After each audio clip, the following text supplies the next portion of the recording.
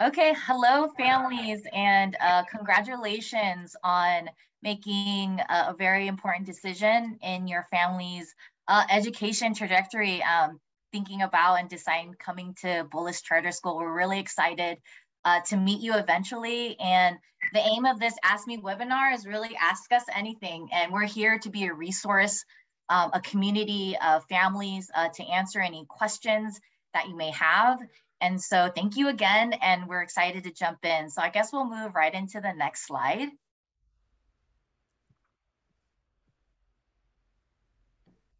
Great, so this is a list of our panelists. We have Maureen, our superintendent, who's here and going to answer a lot of poignant questions, and a list of parents. We're gonna skip introductions of our parents tonight.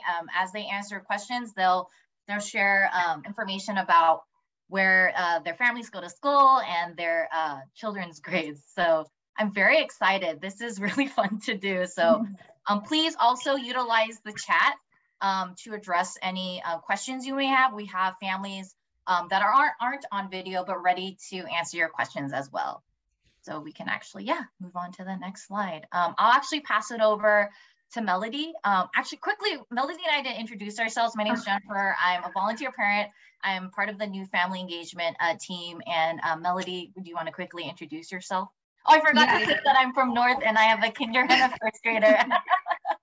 Go ahead, Mel. Hi, I'm Melody. I'm Jen and our team. We're, like she said, we're leading the new family engagement this year. I have a second grader and a kindergartner at South Campus. All right, tonight's topics, we will cover kindergarten, after school care, academics, extracurriculars, volunteering, connecting, and just some general questions at the end. And if we do have time at the end, we can go over some of the questions that were asked in the chat. All right, first topic is kindergarten class structure. What is a typical kinder day like?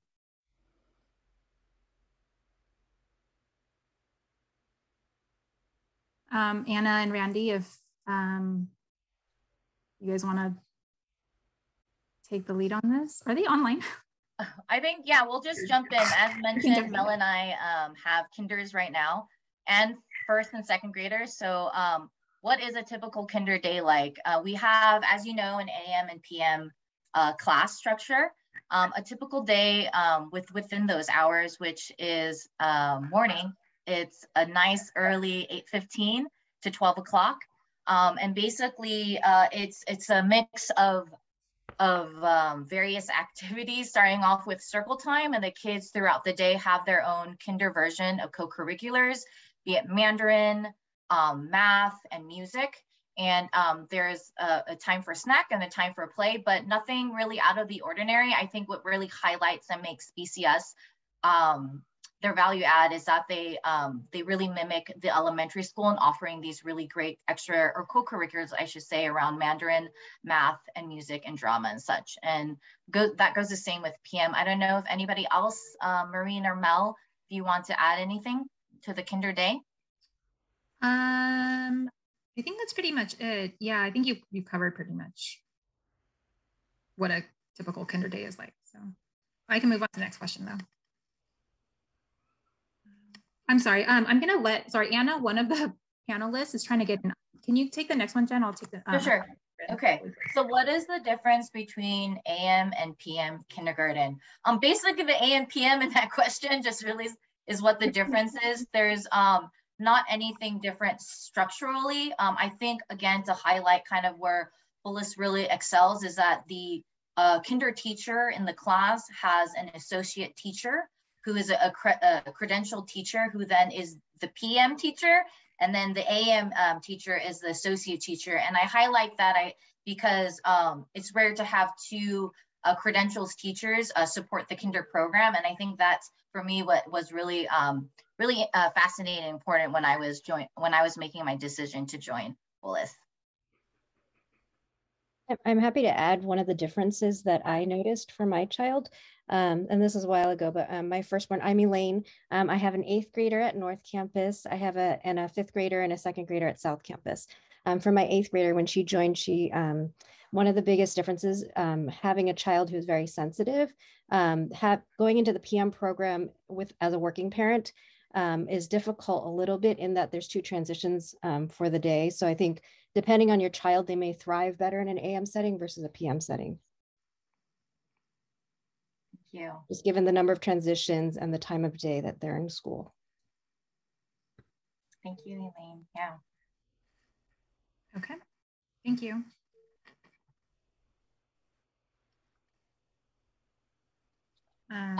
Can you explain the classroom structure on Fridays when the AM and PM kinders are all together? So in the kinder program, they add 40 minutes actually to the class schedule, and it doesn't seem like a lot, but I remember clearly how that extra 40 minutes really, I think, makes a difference in a family who has a half-day kinder program, and also for the kinder student themselves. So the structure-wise is that there's some overlap, but there's still separate classrooms that do their own activities. But there are areas where the AM and PM class interact, like during circle time and such. But there's independent opportunities too for each class. Just to build off what Elaine was talking about, because we understand that our half-day kinder program is different from other local schools by timing, and that there is a lot of times that added discipline and investment in an after-school program, which I recently did. Myself, I went through. My son is in kinder now, and I was a stay-at-home mom that recently joined the workforce. So I freshly, my kinder just joined the Los Altos Chinese School, which is one of the schools that conduct after-school programs, in which they actually have a van that picks up your precious 5-year-old or 4-year-old or 6-year-old and takes them to the after-school program. And literally, my son started last week, I think it was, or this week. It's all a blur, but it is a solid program, and it's a strong. The transition went well. My son is not. Does not speak Mandarin at home. We're not a Mandarin speaking home. I'm actually Korean American. So I encourage you to look at Los Altos Chinese School and other after school programs that are available for after AM and also before PM as well. I just wanted, I know this isn't my question, but I wanted to throw one thing in about the Fridays having AM, PM kinder together. I think it's really nice because it creates a connection to the entire school. So on Friday morning, that's also when we have assemblies and there are different things going on in their houses, which is something that everybody's in a house and those houses go across the different grades. So kinders have a 5th grade buddy and who's an older, who's like a 5th grade student who has like, my kids had a buddy from who was an older kid and they got to know somebody who was in their house who was in a different grade. And so the nice thing about having everybody there together on Friday morning is they can do that and have it be something common for the entire school, which I think is really cool. And it already builds that sense of like connection to the older kids. My kids have been at the South Campus. So at the North Campus, that's all the way up through 8th grade. So it's pretty cool to leverage the K-8 feeling.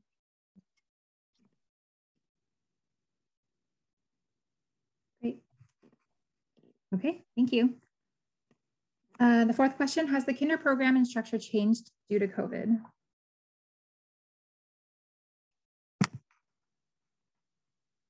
If anybody else wants to talk relevant. I think anyone can address it. The kinder program hasn't changed. And if someone wants to talk about maybe their experience as well as going from in-person to remote and in-person and remote again, I think this will apply and help families understand how Bullis wonderfully and seamlessly transitioned into remote learning and back in person, if somebody else wants to take this. I'm happy to add to that. So I have a 2nd grader now who was in his kinder year when COVID started. And so he transitioned that March, actually on his birthday, I think, transitioned to COVID. And I thought BCS did a really great job of transitioning from physical school to online. There were a lot of the same structures put in place when he started, and a lot of his day actually in the Zoom world was online. And so I think Bullis did a really good job of keeping it structured for the kinders so that they had a lot of the same offerings kind of offered pre-COVID in a COVID world. And then when he transitioned back to school, the only real difference was the masks. I think they did a really great job of trying to retain the quality of the program. So I think overall, the program is comparable kind of pre-COVID to after. The only difference that I kind of noticed was he's wearing a mask and there's a little bit more sanitary protocols and things. And so the kids were very flexible and kind of, I don't think there's been a lot of, I think a lot of the things that kind of started to get a little bit limited through COVID just due to logistics and things have kind of have either come back or been retained throughout the COVID experience. Including things like the drama program, music and art, and making sure that those are still an integral part of the program, as well as the Mandarin exposure.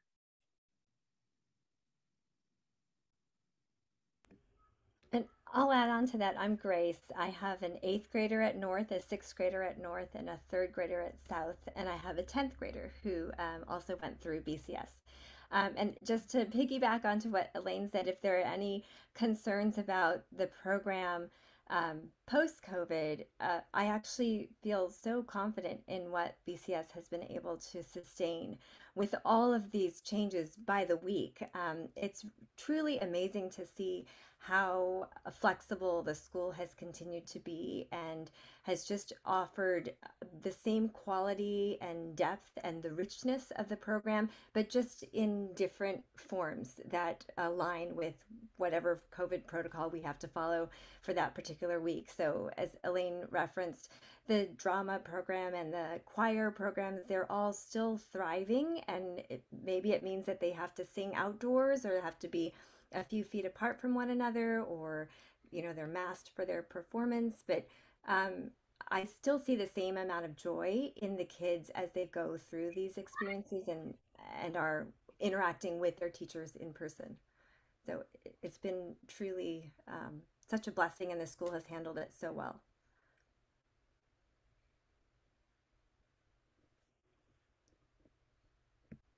Okay, thank you. All right, moving on. Academics. How do teachers handle the range of reading abilities in classrooms? In kindergarten.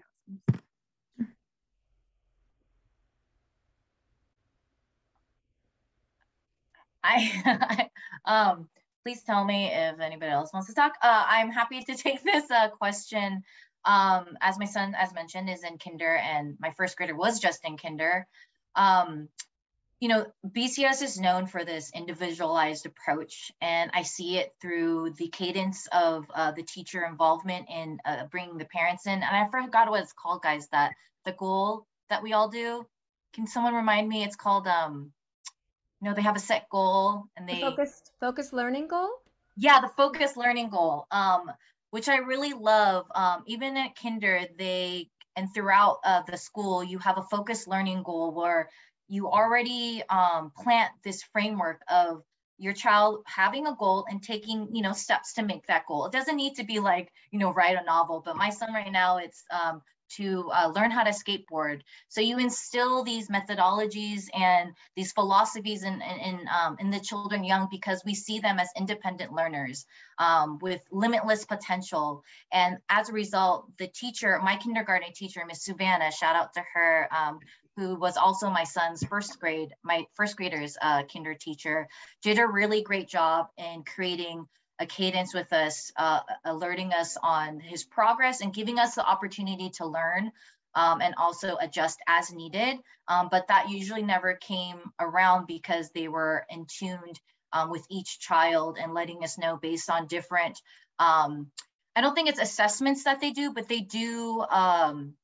don't know what it's called, guys, but they do assessments around. Go ahead, Grace. I think it's called a DRA. It's you'll find it in all classrooms. The directed reading assessment. Is that what you're referencing, Jennifer? Yeah. Teachers typically do this at the start of the school year with all subject matters, and they're really just wanting to figure out where the kids are as they're coming into the grade level, and then making sure that they're able to differentiate so that they can reach the children and continue to help them progress and not just have them repeat knowledge or skills that they've already gained prior to starting in kinder. And from now, my son is a third grader, so it's been a couple of years since I've been through the kinder program. But from what I recall, there's flexible grouping for the kids that are for the time period that you're working on reading. And you may have something that we might be more familiar with, like a more traditional reading group, where you can sort of see that the kids who are at a similar level might be grouped together. But then there's also flexible grouping. So if they are working on a specific skill, they might pull kids from different groups and put them in a small group, and then rearrange that again the following week when they're working on a different phonemic skill or that sort of thing. So it's not set in stone, and they definitely move around. And I think that it's differentiation is always a priority for teachers. You've got such a range in all your content areas. And so this is something I think all teachers at BCS are skilled at, really being able to figure out what skill level their students are at, and then addressing and kind of moving pieces around so that they can reach the kids, and also doing it in a multi-prong approach, so that it might not just be reaching the kids who are really verbal, but also the ones who are learning through multi-sensory approaches. So you'll see that in all the different centers that they have, not just the reading groups, but also, the word work or different tasks that they can do individually, or pre-COVID was with the help of a parent. And I'm not sure that that's come back yet, but that's also a highlight too for parents, is to be able to get in there and really help decrease that student-teacher ratio, so that you can have multiple small groups operating at the same time. Yeah, and I could add to what Grace said. So I had 3 different kids coming in at different reading abilities. And so they do the pre-test of, where are they reading to start at the beginning of the year. And they use the DRA to kind of understand where each kid is at. And all of my kids kind of ranged at different levels. And I was a parent volunteer going into the classroom and watching kind of what was happening behind the scenes. And what you can see with or without a parent, I don't know if parent volunteers are allowed in right now, but what I would see in the classroom is, even without, because sometimes there'd be like 4 or 5 different stations happening, and they're very small groups, but it's like peer reading to each other while the teacher's working with someone, while there's maybe they're doing some learning app or something on an iPad. So there's many different centers happening where they can kind of put your kids in the appropriate group too, so that the peers can support each other. The teacher can read to them in the smaller groups and kind of see what level they're at. And so she's the teacher from all of the volunteering that I've done, I've seen the teacher kind of create these smaller groups within the classroom, even when sometimes it is only one teacher who's available. And they're very creative in terms of what they can do in the classroom to kind of make those small groups happen. Thank you. All right. All right, what are the expected milestones for kindergarten?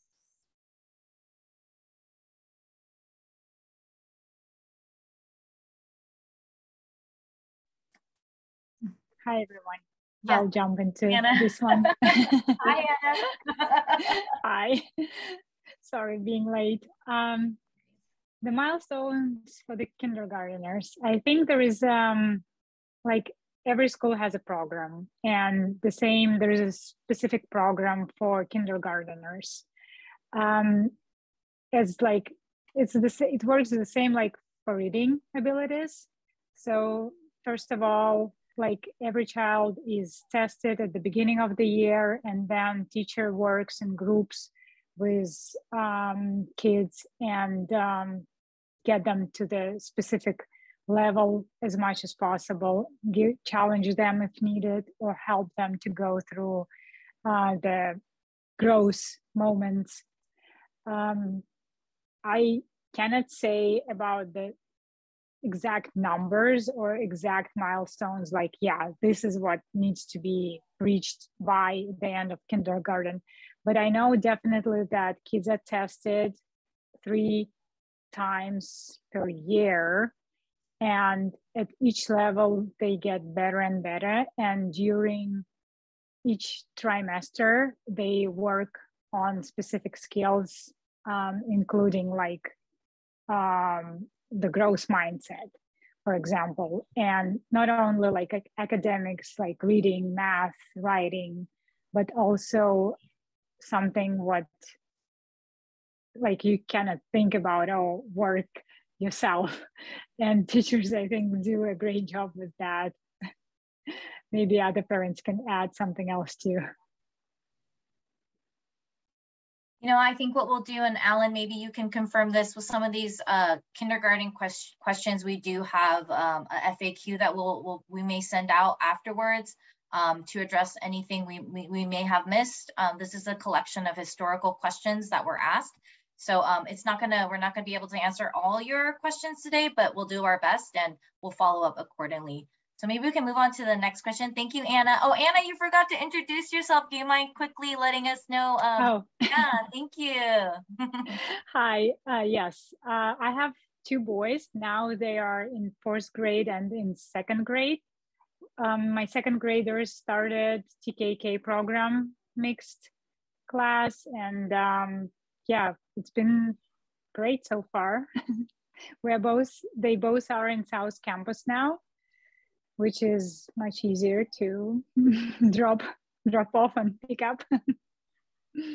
Great. Thank you so much, Anna. Okay, Mel, let's move on to the next question. All right. As a parent, how do I talk with teachers about my child? Understand what they're good at, what they're not interested in. I can take this one. So the great thing about the structure here at BCS is there are actually 2 formal opportunities that parents can meet with teachers, 2 sets of parent-teacher conferences, one in the fall and one in the winter. But aside from that, the teachers are so approachable, and there's just this general sense on campus that if you have any concern or any question, any curiosity, that you can approach a teacher and engage in a conversation and learn more about the class in general or specifically about your child. So to take this question literally, if you're just wanting to know about your child's strengths or maybe some of the challenges that they're experiencing, if you just reach out to your classroom teacher, I'm sure that you would find that question easily answered through their experience with your child. Jennifer, am I interpreting that question correctly? Just how to engage in conversation? Yeah, definitely. And also we use a lot of email communications between our class ambassadors that allow parents to stay informed. Class ambassadors are volunteer parents who help with the classroom and communications with the teacher. So there's communications coming from that end, and also the BBC, which is our parent volunteer group. So there's going to be a lot of great communication coming out, and also from administration as well. The parents are able to follow up with teachers directly, with the volunteers. Administration, Maureen and the principals are very quick. I shouldn't say quick, they're very responsive. I don't want to put too much pressure on them, but there's always the opportunity to engage. And I think the biggest takeaway, as Grace mentioned, is that they're very approachable. And so you will have a lot of opportunities to talk to your teachers and the staff in general. Jen, can I use that to jump in here as well? Because I think there's an interesting theme here. You all are doing a lovely job. Hi, everybody. I'm Maureen, the superintendent with Bullis. These parents are great, first of all. Like, huge shout out to them on a Thursday night for being here and answering these really difficult questions, right? As you're grappling with the right choice for your family. I think what I want to highlight, in being part of a charter and part of a school, sort of hits the second question about milestones. It's this question about talking with teachers about what your child is good at, what they might be challenging. And I see some other questions just about curricula. And I think what I just want to stamp is that the value or the benefit, and I've been in charters for a number of years. What I love working in a charter, what I love about BCS is that we have an ability to pivot quickly, right? As a small school, a small community, that means that our teachers know each other well. So the transmission of info about students from grade level to grade level exists. We know our families, we get an ability to connect, as you've heard Jen and others share about what it looks like for families, and you'll hear more about later too, about being in communication and being able to touch base with teachers. Those channels of communication exist, and they exist too with our principals right in our school. So the hope is that all of us get to know your student really well, not after 5 or 6 or 7 years here, but in that first year, which allows us then to think about things like, what are appropriate milestones for your student? They may look different for your student compared to another student, right? When we talk about what an individual student needs, when we talk about student growth, we spend a lot of time with growth.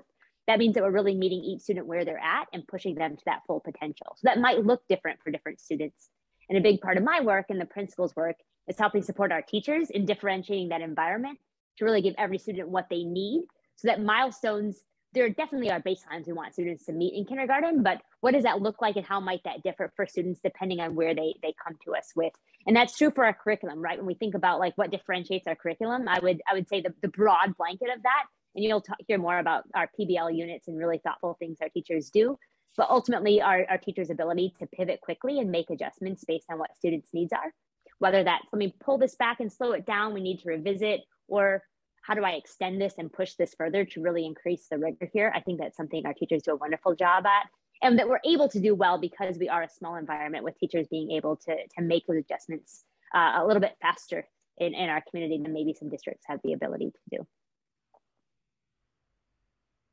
I could jump in. My name's Chris. I have a daughter in first grade in Bullis North, and I know this question is specifically about academics, but in our 2 years at Bullis, our experience has been kindergarten fully on Zoom last year, and the question is, how can I talk to teachers about my child? So for me, the question is really about the quality of the teachers in BCS, and that's single-handedly what has really got us through the pandemic and just what makes us happy as parents.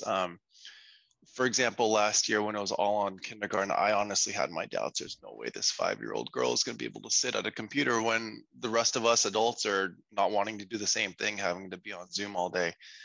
But somehow she was super engaged. And I know all kids are different, all teachers are different, but our experience was that she was super engaged. She was teaching me how to annotate and get into breakout rooms for my own Zoom meetings at the end of it. And this year I was, the concern this year was, well, we're going back to school. How's she going to be socially? It's a full school day. And, there's different types of families, blended families, whatnot. There's different challenges that kids may have, all individual, but I don't know if it's just, every teacher is different, but our experience was that on day one, when you do the welcome day, I think it was a few weeks or so before the school year started, we met our teacher, and she had maybe a 4 or 5 page survey that she had for all the families saying, what is your kid, exactly these questions. What is your child like? What are their challenges? Tell me about the family, tell me about, and then even during the year, as the year started, communicating with all the parents in that class, if the kid has a bad day, if they're going through something, definitely let me know so they can handle it. Not only just, again, like academics, this is an academic slide in the curriculum and whatnot, but you really get the sense that all the staff, all the teachers at BCS really look at the kids as an individual human being, not just a student and in curriculum. So in the case that all these questions that are popping up were about, the quality of teachers and how do they see the students, it's been just really a bright spot for our experience the last couple of years. Can I chime in super quick? I realized I didn't introduce myself. I'm Anne. My daughters are a 4th grader at South Campus and now a 6th grader at the middle school at the North Campus. And they've both been there since kindergarten. And ditto to what Chris said about the teachers being outstanding. We've had just a phenomenal experience with every single one of our teachers from kinder all the way through 6th grade and different teachers for each of the kids. They've always had they've probably deliberately, they don't end up having the same teacher so that the kids have a different experience. They've been fantastic. I wanted to mention that there's a structured time that actually, so in addition to what Chris said, we've always gotten a survey at the beginning of the year asking, like, tell us about your kid. But also there's the October parent-teacher conferences. And those are just a great time where the teachers had a chance to start to get to know the kids. And they're starting to see how they work, how they interact. And you come in October, and I've been amazed every time at how well those teachers know my kid already. And they can tell me, okay, here's what I'm seeing them working on. Here's what's good. And here's what we're proposing they're going to work on for the year. That's where your focused learning goals come in. Here's what we're going to do for their academic one. I think she's doing okay in reading, but I want to actually have 2 math goals for her this year because I think she could push herself there. I'm not worried about her. We'll keep looking at that. We'll do grades, but let's push herself in math. And socially, what does she need to work on? Okay, yeah, she's got some anxiety. Let's talk about her social anxiety. What could she work on? What would that look like? this year. And so just really knowing my kid academically and sort of social emotionally. And then I found it super helpful. And there've been a number of times, like I actually just reached out to my fourth grader's teacher saying, she's telling me this is happening in our class, and I think she's going to turn into a mean girl. How do I not make her a mean girl? And so the teacher, like in a day, virtually sat down with me and talked through it. And she gave me some strategies and how she would handle them in the classroom. Right. So I feel very supported, that if I need to reach out, the teachers have always been really welcomed that and encouraged, and like gone above and beyond just teaching my kid to help me figure out how to be a parent. Cause Lord knows we all need some advice on that, or I do at least. Maybe you all have it all figured out, but I'll zip it now. But I just can't stress enough how important that is to me, because that's what makes a good school, is its teachers. And I think this school supports its teachers to be fantastic and to keep getting better. So. And I'll just, +1 to everything everybody has said. I mean, I've had a daughter now who's all the way up in 8th grade. And I would say even between the years, the teachers have done a great job, because my daughter happened to be on the more sensitive side, communicating between the teachers and just making sure that information was kind of translating through the years. And so they were challenging her where she could be challenged, and kind of doing it in a gradual pace throughout a couple of, at least her first years of elementary school. So we've had really great experiences with all of our teachers, and they have felt like they've really cared about my child, as well as, they're always easily accessible and approachable, as everybody else has already said. Great, thank you guys. We'll move on to the next question. General questions. The first one is, how does lunch work for PM kindergarten? Do I need to pack a lunchbox or buy lunch at school? There's no lunch at kinder. So no need to pack anything. There's snack outside and playground time. So no need to pack a lunch. Yeah, just a snack. Yeah. Yep. Okay. Number 2, what do you wish you knew before your child started kindergarten? I think we can open this up to everyone who had a kinder. If you can remember those days fondly, what did you wish you knew?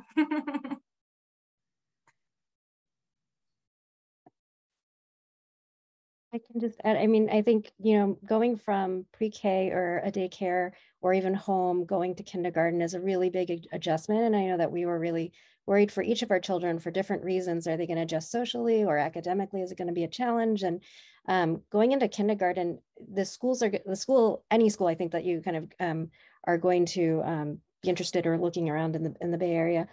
They do a really good job of, making sure that you're starting from where your kindergartner is coming from. So all of that information that they're taking kind of in the beginning of the year at BCS, through the forums, through the conversations, learning your child. I think we were more nervous about it probably than we needed to be, knowing now that our kids are super flexible. Our kids are going to adjust to any kind of rules. And, even if it's very different from your daycare, your kid is very flexible, and your kid is more resilient than you probably realize and give them credit for. So for us, it was just kind of, I think I would wish I had some reassurance that it would be okay, and kind of understood that before having our kids go into kindergarten. The adjustments were much, I think, greater for the parents than it was for the child. Thank you, Elaine. Number 3, what do most kids do the summer before kindergarten, the summer and the summer after kindergarten?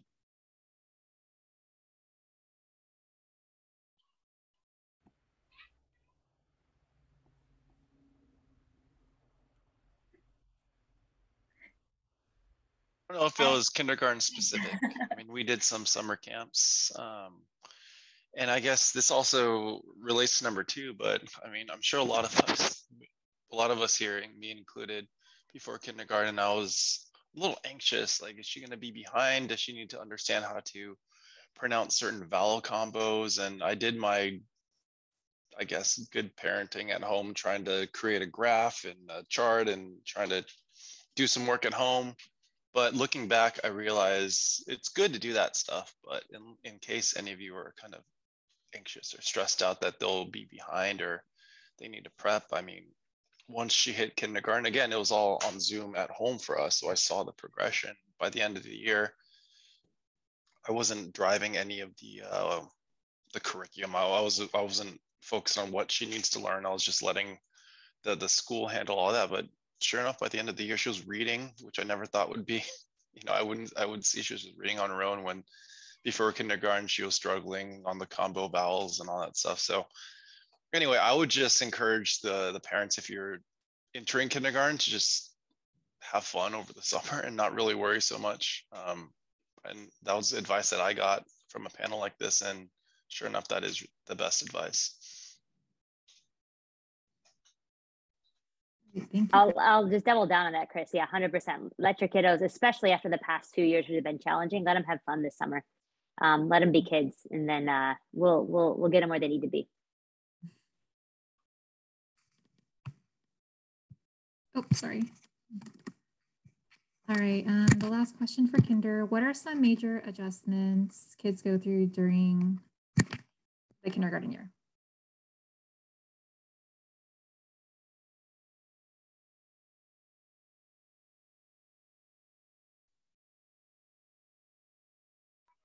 I think looking back, I'll just jump on this really quick, and anyone else feel free to chime in. At that age, whether your child also comes in at TK age or K, I think adjusting physically really makes a difference. I think that's why the half day has been helpful for us, because it allows you to go home, eat, and your child can have their afternoon nap if needed.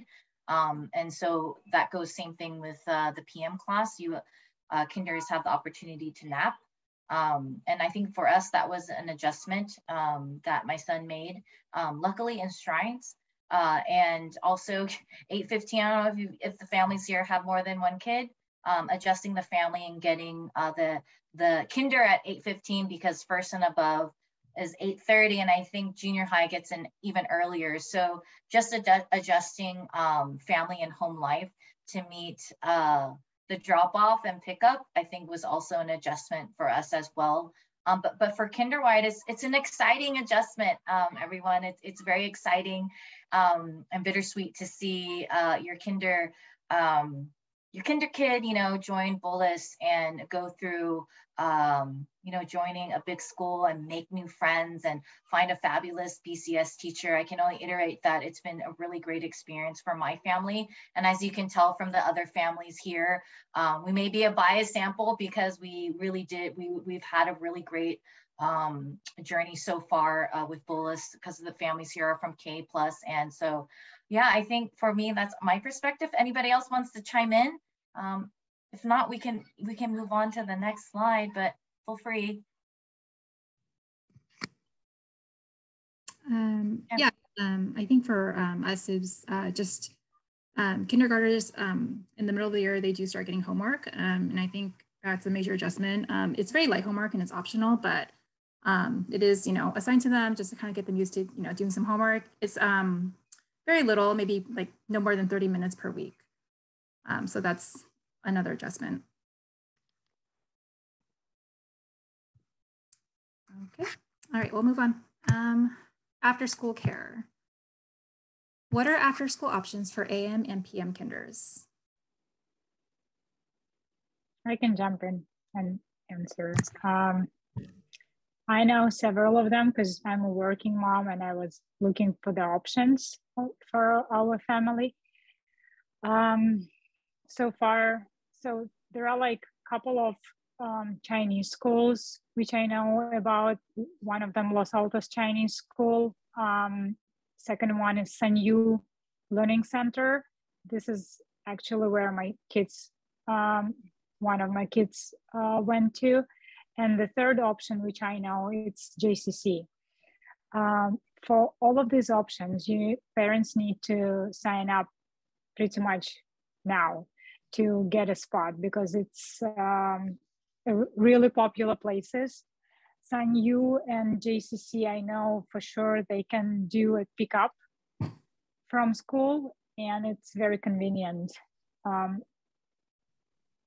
As for Los Altos Chinese School, I'm not sure, because again, we didn't get to that. after school care, and I can't say.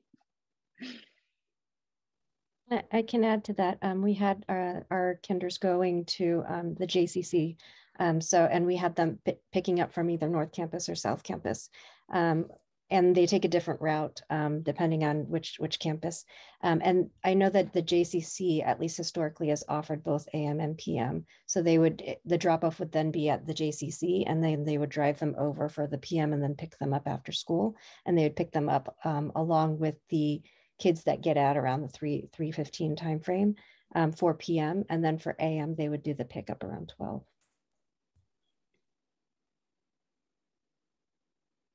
Thank you. How are transportation logistics handled from school to childcare? Are there activities for students with 2 working parents? It's handled by the after school care, not by school. All right. What are the different things kids do? Sorry. Okay, what are the different things kids do during their non-school half-day time that incoming kinder parents would want to know about?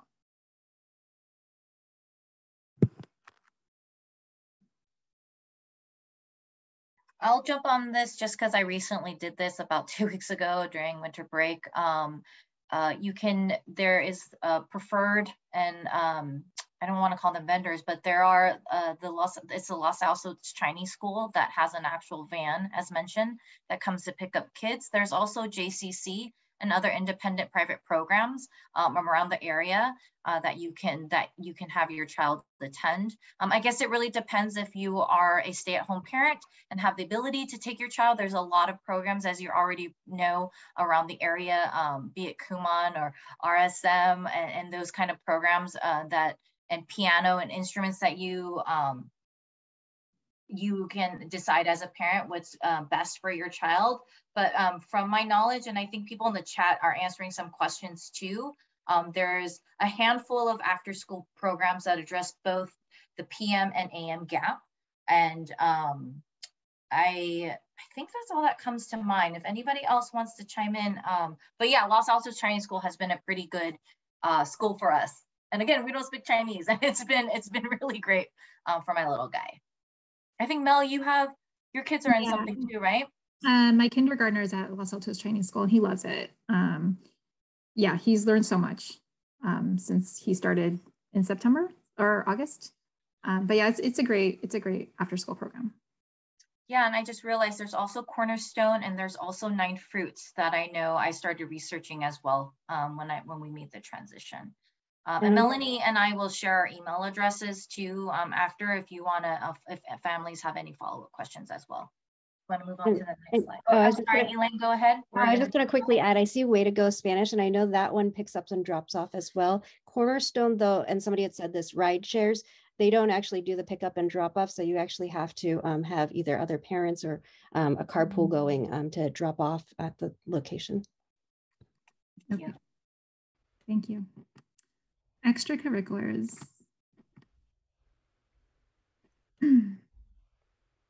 So just a quick definition of extracurriculars. They're basically extended day classes offered by BCS teachers. Some examples are Spanish, logic games, art and drama. First question is, what are the after school and or enrichment offerings for K through 3rd students on campus?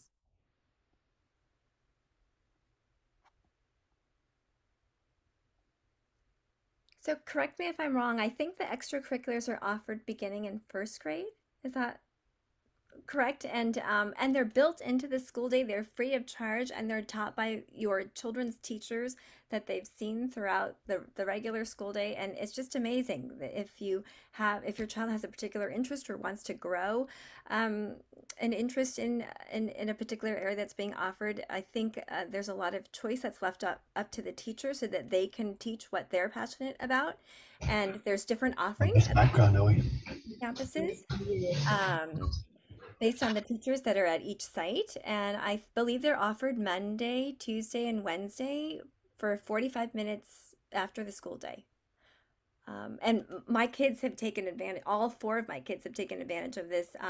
The particular highlights would be the drama program.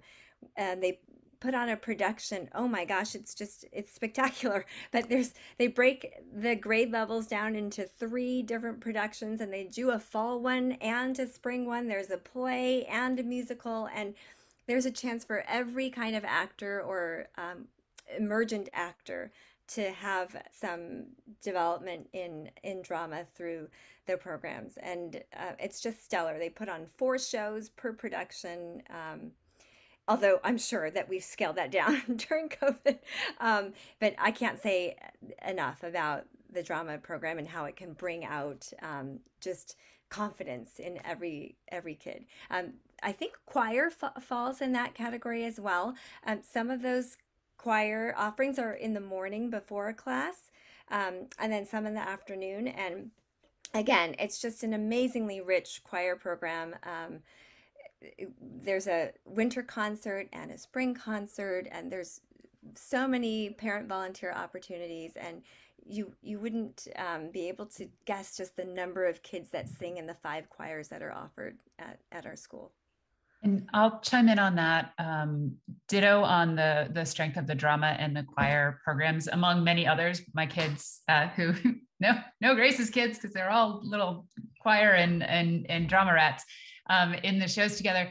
My oldest daughter, one of the reasons we actually liked Bullis is because we saw so many opportunities for public speaking and presentation, because our daughter did not want to talk in public. She has social anxiety. You could see it even when she was 4. She did not want to get up in front of folks. If you know her now, you would not believe this, because she will talk and tell you everything that needs to be. She's not shy now. But I credit a lot of that to the drama program and to what was going on at the number of, project-based learning, and at the end of project you present. And so you just get enough practice at it that it becomes not a big deal. But we took her to one of the plays, and she's like, "Oh, mommy, I want to be in one of those maybe, but not the lead." I think, and it was The Lion King was the spring musical. She's like, "Mommy, I want to be in The Lion King, but maybe not The Lion King, maybe The Lion King's cub." And I was like, "You haven't seen that story, because that's actually the main part, but that's okay." So she was as a kindergartner, she was like, face painted a little, and she sang and danced in 2 different songs. It was so cool. And what I really like about it is it's all open to everyone. So this is not a place where you're going to get cut from the show. If you want a part in the play, you're going to get a part in the play. There are some limits, I think, now with COVID, there may be some more constraints on that. But generally, when you're not in COVID times, you want a part, everybody's going to get a part of some kind. And same with choir. You want to sing, you're in. And there are some options for a select choir in addition, but you get a great choir experience. Even if you don't have any particularly strong talent, they will work with you. So I just really appreciate the openness to everyone, and they're really good. The productions are really good, not just me as a mom, but you listen to the choir and dang, how did they pull this off as a K-8 school? But anyway, lots of opportunities. I was going to add about so my oldest daughter was not big into the drama, the performance on the stage, but there's also opportunities to be, a part of the production, be part of tech crew. And so she really enjoyed the responsibility. And I do think the confidence kind of comes through there, because they trust these, elementary school kids, I think starting 4th grade, to run the behind the scenes of the whole play. And it is pretty incredible to see, probably about 10 to 15 kids running the backstage tech crew, or moving furniture around during some of these scenes and things. But they have a lot of responsibility, and they really jump up and rise to the occasion.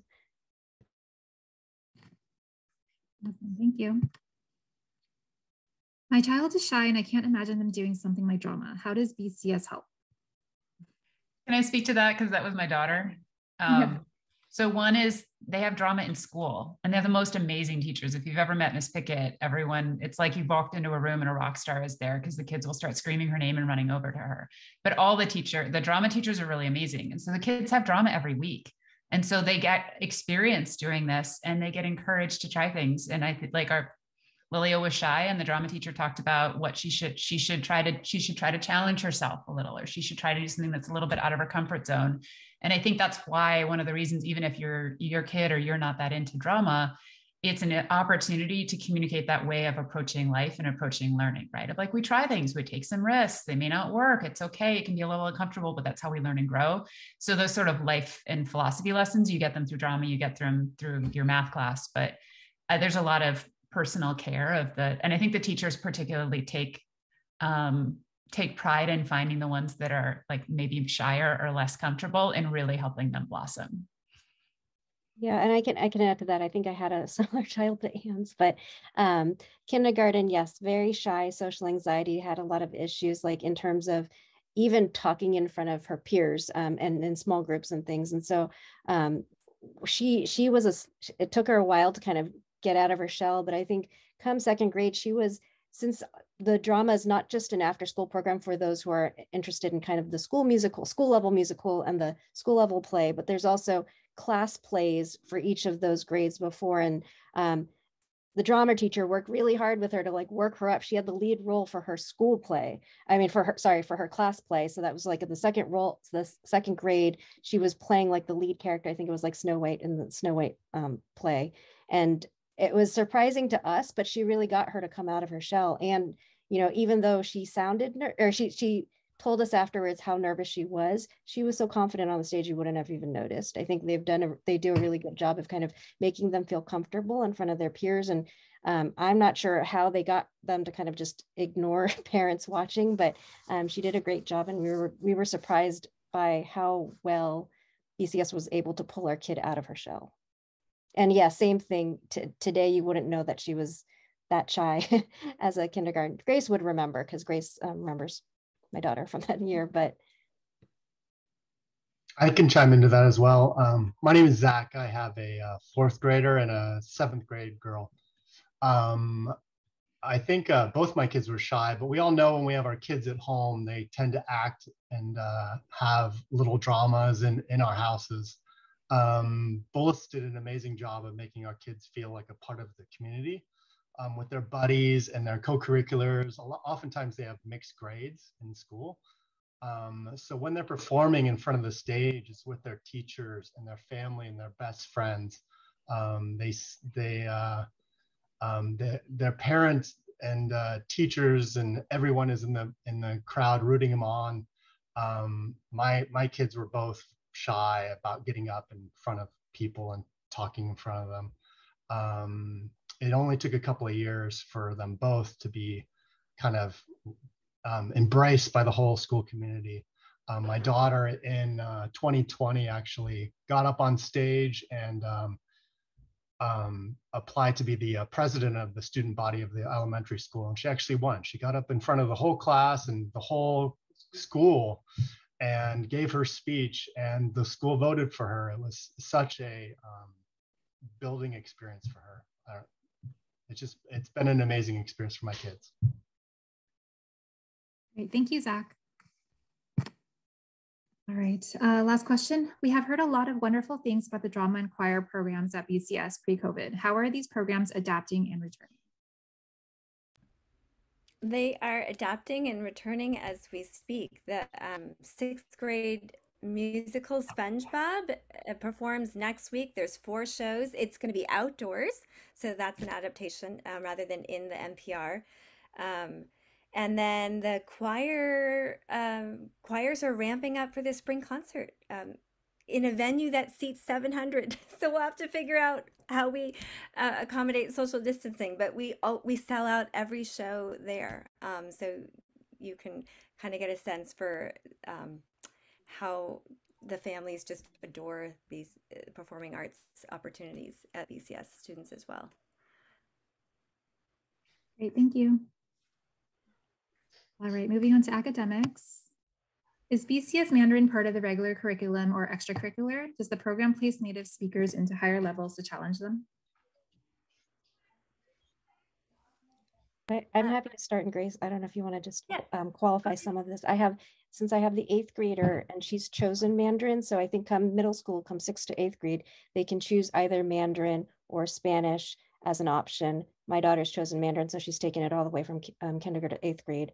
My 5th grader, what used to be extracurricular in the morning, similar to choir, is now infused as part of the program. So the 4th and 5th graders actually still get that Mandarin exposure in their regular curriculum, where it used to be an option come 4th and 5th grade. And so she's continued with it through her 4th and 5th grade, where it used to be they didn't have it. But a lot of it is to the later question of the native speakers. They challenge them at the level that they're at.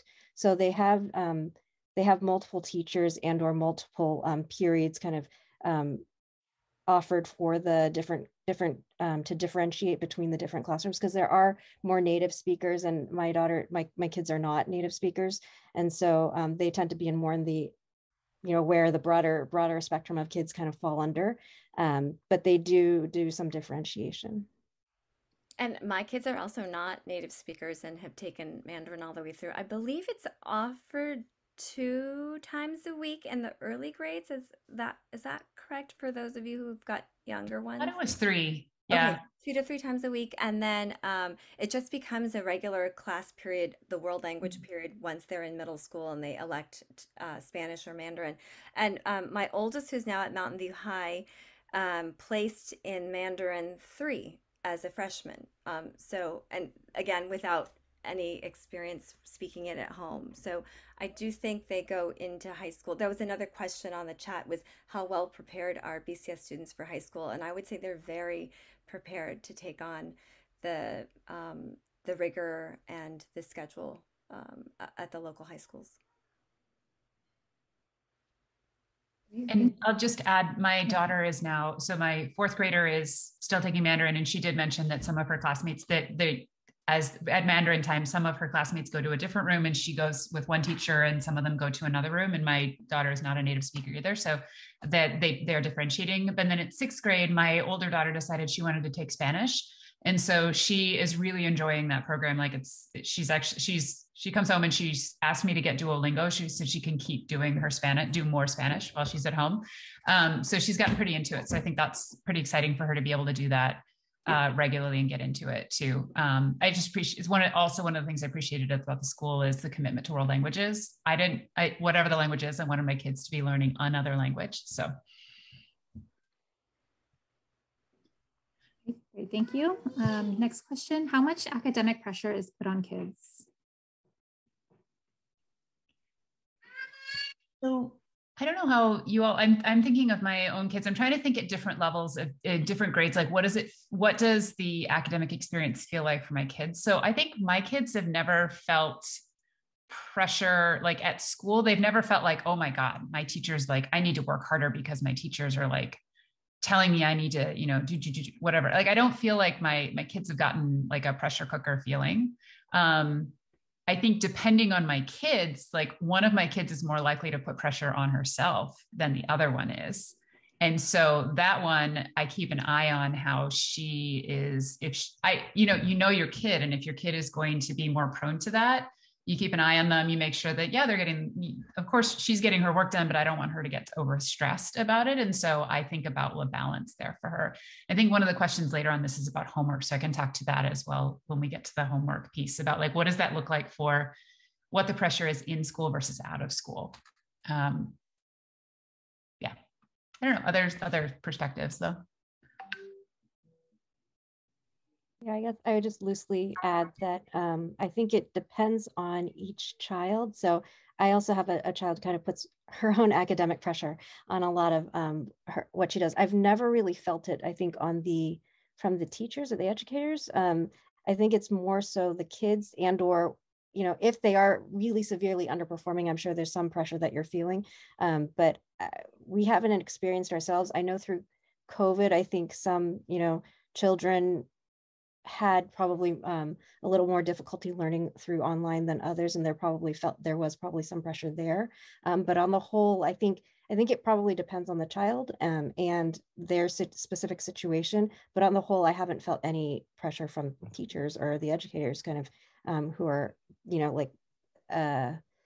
for each of the teachers that we've kind of interacted with, we haven't really had any of it. It hasn't been an issue, I think.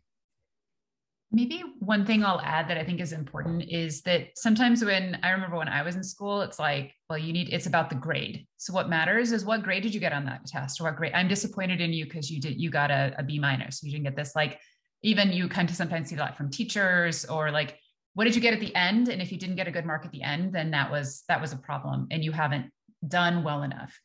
I think the approach that I hear from the teachers at Bullis is, have you learned it? And then if you haven't, after every test, or not every test probably, but like a number of tests, like my fourth grader comes home, they've looked at their test, they've reflected on it. And she's got a fourth grader, she has a reflection sheet that says, hey, what did you do well? Be nice to yourself. What did you think you made a mistake on? Okay, here's your chance to make corrections and then bring it back, which tells me it's about what are you learning? And if you didn't get it right on the test, it's not that shame on you, but rather, I didn't learn that. Well, let's make sure you actually know it before we move on, because we're here to learn, not to get a grade. And I think that's super important, because I do want my kids to learn. And the reason I would care about a grade is because it suggests that they've actually learned what they're supposed to. And so I appreciate that kids have a chance to go back and fix their mistakes and learn from it and then move on. Thank you. Next question, what are the homework expectations for K through 5? I think I was just talking. So you want to go, Grace?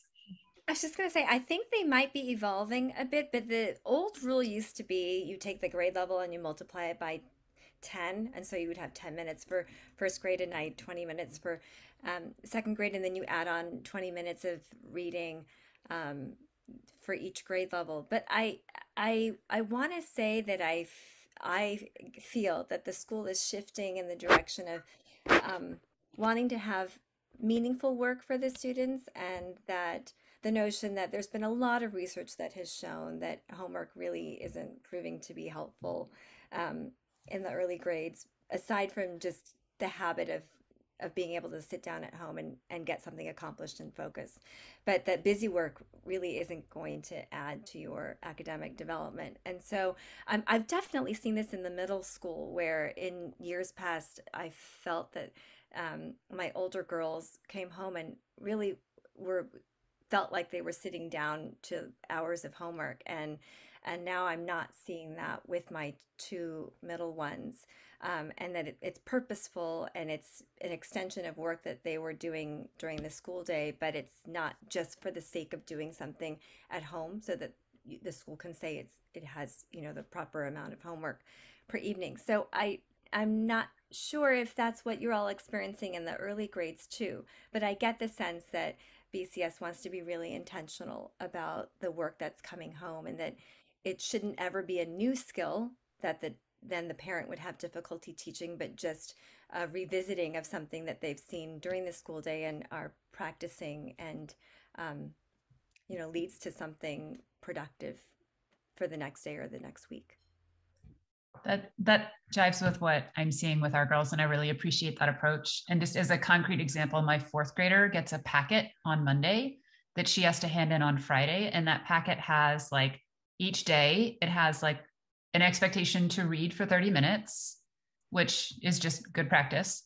And then an exercise. And for her class, most of the time now it's been around spelling, because they've been working on spelling and learning words. So that helps to have some repetitions. There's a little spelling related exercise or crossword or something for them to do. Sometimes it would be a math problem, or go on and do a little bit of extra extension work on it, but nothing more than about maybe 15 minutes. It usually takes max or so. And it's due at the end of the week. So if you miss one night, you can catch up the next day, which I appreciate for flexibility, because sometimes we've got a busy Monday night, but there's nothing going on Tuesday and you can catch up. So I found it to be pretty reasonable.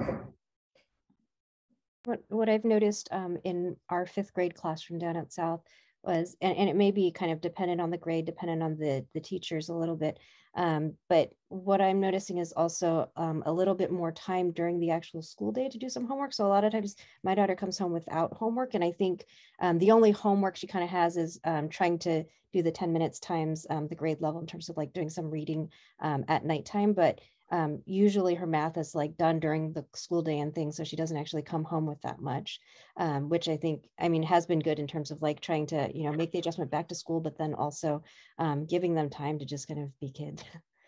Yeah. Thank you.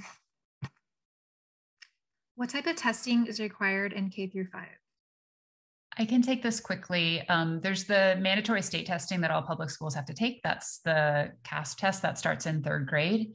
But beyond that, the only other sort of standard, like regular testing is there's a test called the NWEA, and it's taken 3 times during the year, at the beginning, in the middle, and at the end.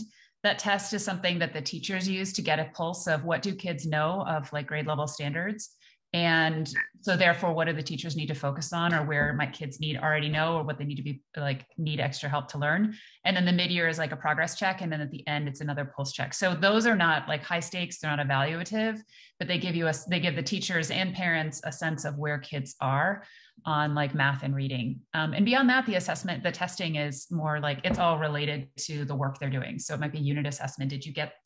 How much of that did you digest from the missions unit that we just did in 4th grade, or the math, the word problems in geometry, or something like that?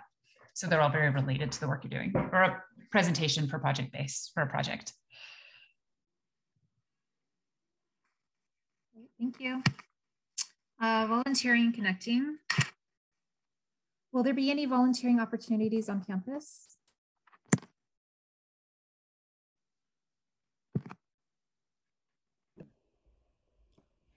So I think, Mel, there's 2 categories under that question. One is in the classroom and the second one is at school. So in the classroom, and these are all starting to return.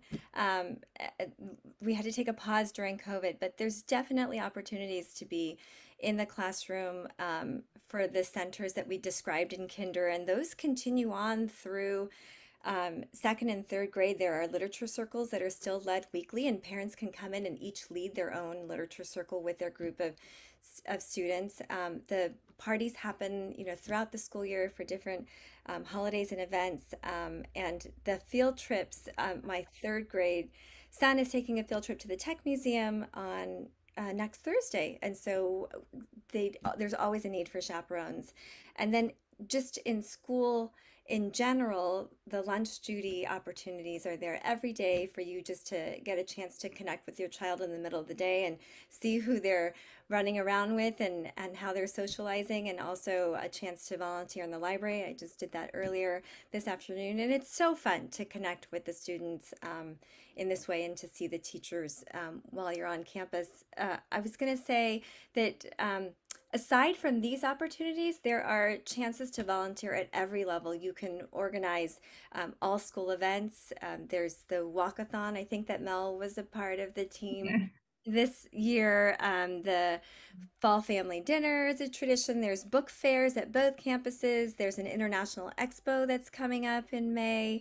And then all the performing arts opportunities that we mentioned, you really benefit from having parents behind the scenes and just offering extra pairs of hands so that everything runs smoothly and the teachers can just focus on their craft and the parents can deal with the logistics. But from what I found, volunteering is the way that you meet the community and how you forge your friendships and how you get a chance to see your child in action and, you know, what their day looks like and where they're thriving and where they might need a bit of support. So you get that little window when you're volunteering, and you also get the chance to see the teachers in their element and just really be astonished at what they're able to do day in and day out.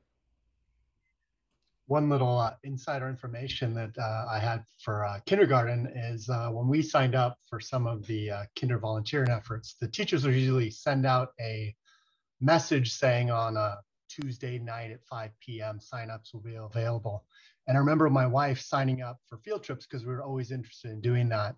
As we were signing up, other people's names were going in at the same time. So just shout out to people that are here tonight that you want to get on that list early if you want to be a part of it, because they're especially popular in kindergarten. And so far I think I volunteered at math circles. I did a bunch of field trips. I've done lunch duty recently, and that's one of the things that came back post-COVID. I got to go into into kindergarten, do a kind of career day presentation of what I do for a job. I've heard of other classrooms. We have some amazing parents at our school. I heard of a heart dissection by a cardiologist in one of the classrooms. There's, anyways, just all kinds of opportunities to volunteer in class. Thank you. Second question, why is it important to volunteer?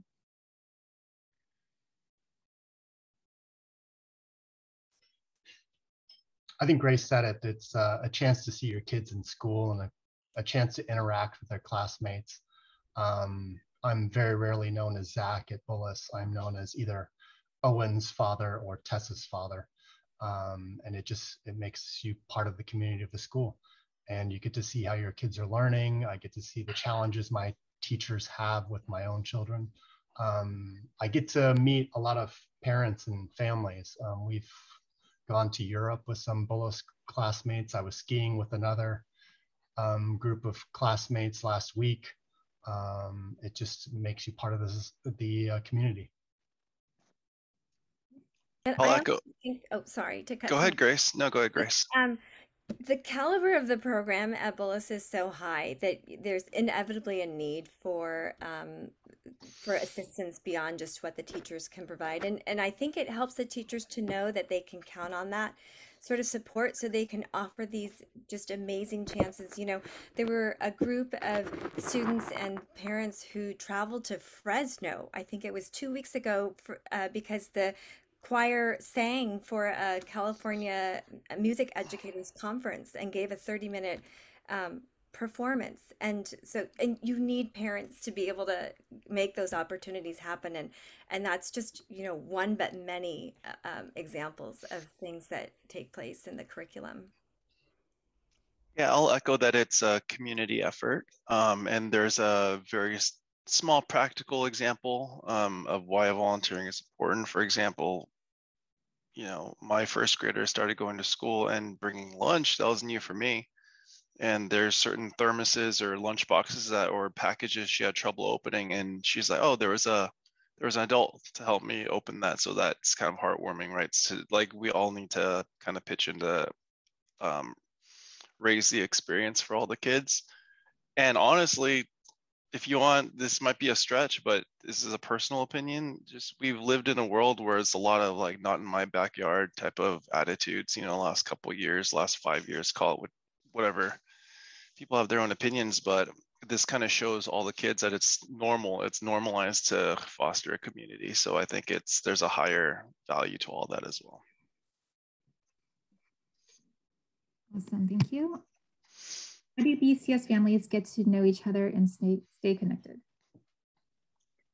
I just spoke, but I'll say it's maybe not even under your control. I mean, just yesterday, a parent reached out to me saying that the 2 kids had already scheduled a play date for Sunday. And it's just on us to formalize it and put it on the calendar. So yeah, again, the communal aspect and just the kids spending every school day in such a warm, human-centric environment, I think it just fosters a lot of social interaction and friendship. So I think Randy, who was supposed to be on the panel, I've gotten to know him very well. And I think it'll just happen organically. But again, I'll leave it for others to answer on if there's any formal channels. But I've gotten to know more parents than I thought I would, honestly, at this point.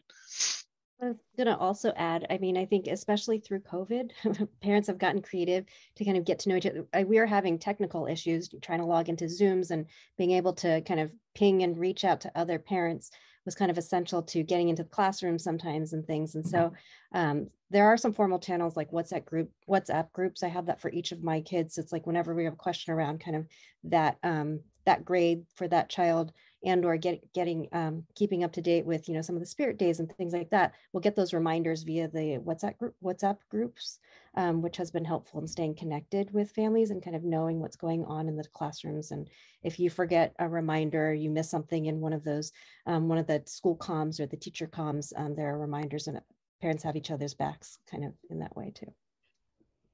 And pre-COVID, there used to be a gathering per class per year that would be organized by someone. They would volunteer to get that going. And there were also casual ones that would just be held in like downtown Los Altos and would be by the grade level, like for example, in the middle school. And if you had time from 9 to 10 after drop off, just pop into this coffee shop and hang out with one another. And so those were really nice ways to be able to keep the connections ongoing. And also bear guides. I don't know if the BBC is still offering that for the new families, but that was a wonderful avenue for pairing up a current family with a new family, and even giving the students a chance to get together before school so that they would know a friendly face, and then just provide answers to questions throughout the school year and opportunities to see one another. Great, thank you. I don't know, Mel, if you just want to quickly talk about, to affirm that we are doing bear guides this year, if you want to talk about it a little bit. Sure. Yeah, we are doing the bear guide program. It's where we pair current families with the new families. So each of the current parents who volunteer will get assigned maybe 3 to 4 new families. So they'll have a chance to meet each other, and if there are any questions, they can go to the bear guide. Did you want to add on, or is that pretty good? Okay. All right, we should move on. I know we're running out of time. All about BCS. These are just some general questions. Number 1 is, what would you consider to be the biggest strengths and weaknesses of BCS? Sorry. I'll go. This is just like an interview when they say, well, give me your strengths and weaknesses. You can't just say there's no weaknesses. I wouldn't call it a weakness, but something that was glaring for me, and this was something we had to weigh in the when weighing our options, was, if you've gone by the campuses, they're in a bunch of portable buildings. Now, granted, they're very well taken care of, well organized, and it's great, but I think a lot of us have maybe gone to traditional schools, or like public or private schools with a large campus. So if that's really important to you, know that there's no traditional large campus, but you still get all the, as an adult that has gone through a school with a large campus, you'd notice it, but I'm sure the kids don't notice and they love school. But, that's honestly one of the things about BCS that I said, oh, well, they kind of have like a campus on portables. It's fully functional and very comfortable and very safe and all the great things. It's just when I compare it to my experience, that was a difference. But the way I kind of put that in the back of my mind is, again, all the great things kind of massively outweighed that. And at the same time, high school campuses, college campuses, there's plenty of opportunities to really thrive in a large structured building and campuses. So it's just, to be quite honest, that's the one thing that wasn't not in the pros column, but the pros column was very heavy. So that's kind of where I netted out. I'll throw in, by the way, it's funny that I think we're all like, we probably all have a million strengths, so we've been talking about them a lot, but I will share, I think this is important for like candor, like, all right, what did you think about might have been a drawback? So for me, looking at kinder, the half-day kinder was a major drawback for me. I was like, for real? Like, I have to figure this out. Like, my kids have been in full day care since they were like 3.5 months old. So I know they can handle a full day. And that was really hard. And it just, part of the reason that Bullis has a half-day kinder is because they don't have the space from the district to get out of portables or to have like full day kinder for everybody. But so that was something I seriously thought about. I'm like, for real, I'm going to have to deal with this. And then I decided that having 1 year where it was a half day and having to figure out the aftercare was worth it for the long term, because then starting in first grade and beyond, you have a longer day, and you have a day that supports having art, music, drama, PE, Mandarin, like in every school week. That was so worth it to me to have that longer day, and that with like fully integrated. I'm not going to have to take my kid out to go get a music class to know that she's getting access to music or whatnot, right? So that to me was what made it worth it to like, all right, I'm going to deal with the hassle of a half-day kinder for a year, because long term, I know this is the place that I want my kid to be at, and not just because it's a longer day the rest of the first through eighth grade, but because I was so impressed by the teachers, by the way the school ran, the culture, the supportiveness, the individualized attention, project-based learning, all the stuff we've been talking and chatting about. Yeah, as Chris said, like huge number of things that outweighed the negatives. I mean, it also helps on that note. I'll already spoke, but I wouldn't say every, but just knowing that you have to enter a lottery, right? It's not that you just live somewhere and you're just placed into a school. Like almost all the families that have kids that go to Bullis, they made a conscious decision to want to go there. And that honestly may not show every day you drop off and pick up, but holistically, that really shines through.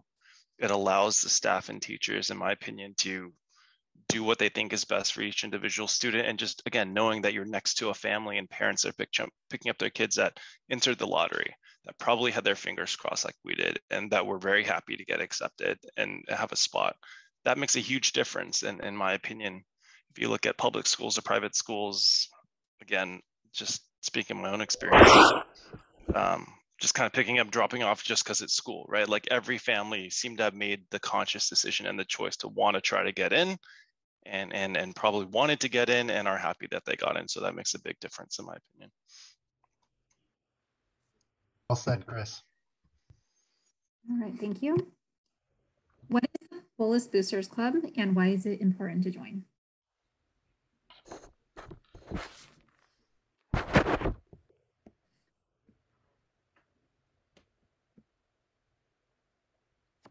The Bullis Boosters Club is the Parents Association at Bullis, and it's the premier volunteer vehicle and also the organization that brings the community together. And so it's important to join so that you get a chance to meet, all of these parents that you're alongside with for 9 years. And I feel that the BBC is always being conscious of ways that they can create community across 2 campuses and ways to bring these families together, even if they're not seeing one another from day to day, because they have kids at South and they have kids at North. And it's amazing how many other ways you can still intersect and feel that you go to, it's one school. And there's, just different sites. Great, thank you. Number 3, how does parking drop-off work in the morning? How much time should I plan for waiting in line? Someone asked this question on the comments and I responded back saying I had the same question before the school year.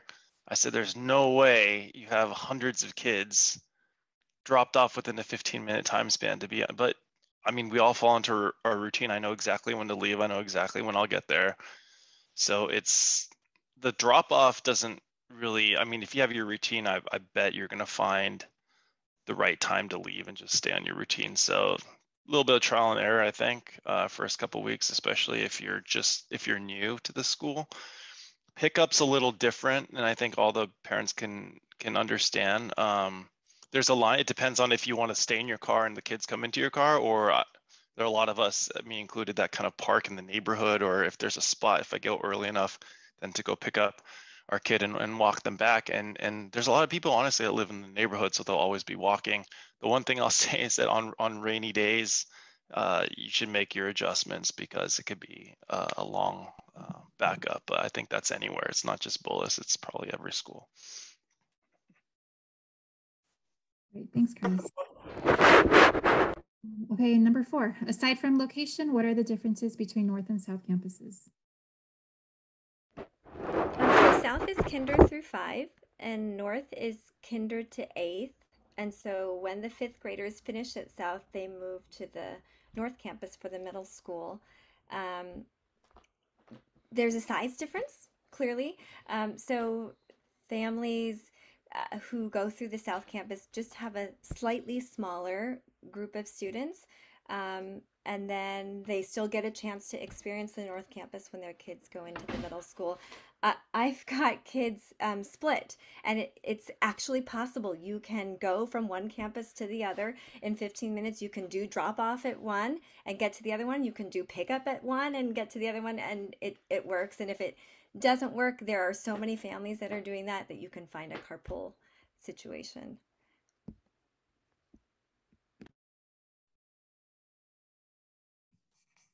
Awesome, thank you. All right, that's it.